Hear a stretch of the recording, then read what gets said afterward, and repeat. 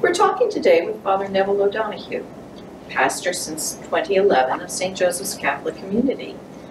He'll be our last Marianist pastor, as the Marianists are leaving as of June 30th. Father Neville, what did you want to accomplish in your time as pastor? Well, I'm answering Arlene Clare here, asking difficult questions as usual. Arlene was the first chair of the Parish Pastoral Council I had when I was here from 2011 to 2012. What did I want to achieve? I've been thinking a bit about that, and I think I have to start personally. I think I know myself as a forgiven sinner.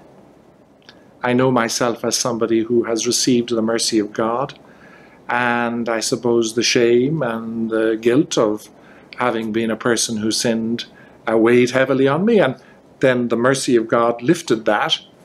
And so I wanted to, first of all, let people know of that and minister in that spirit.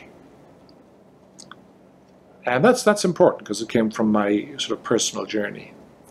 Maybe something then that's happened more at a level of study was hearing in seminary how in preaching one person sort of dismissed a lot of the highfalutin language of how to preach and said quite crisply, you must preach consolation. The word of God is a word of consolation. Preach it. And that certainly had an influence. I think the third influence, and maybe what I wanted to achieve, or what I felt I could offer anyway, was something coming from my Marianist tradition, my Marianist charism. And that was a certain emphasis on baptism and the fact that God calls us into himself through baptism, and we must live our baptism.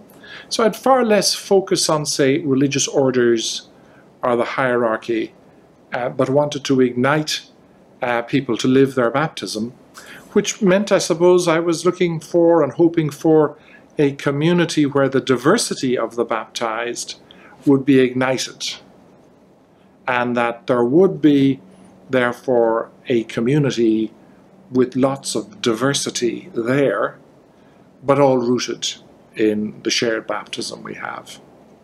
So they were the sort of the dynamics that I felt I had wanted to offer anyway. And I was thinking a little further, if I may go on, as I'm wont to do, that I had certainly witnessed in my younger life, and particularly in the Irish Church, a sort of a ministry where Father knew everything. Father was an expert in canon law. He was, able to do youth ministry. He was a counselor. He knew everything about marriage, of course, and all these various facets that would have. And he was to be an expert in all of them. I'm caricaturizing, obviously.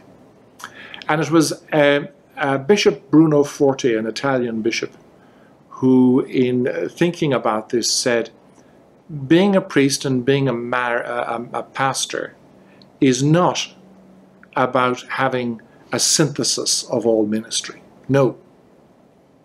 Being a pastor and being a priest is offering the ministry of synthesis. So you find the youth minister, you find the person who lives marriage beautifully, and you ignite them to speak, etc. And you, as it were, orchestrate all these various ministries, and you try to synthesize them into a service of God. So there may be some of the things I was hoping to do, that I bring some of this flavor, but I don't think I had a project on arriving. I think that came later.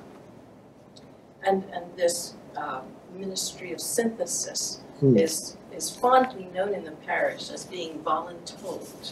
Oh, voluntold. Yes. Yeah, You've heard that a few times. I have heard that a few times, and I often, have come across people and thought, I wonder, would they?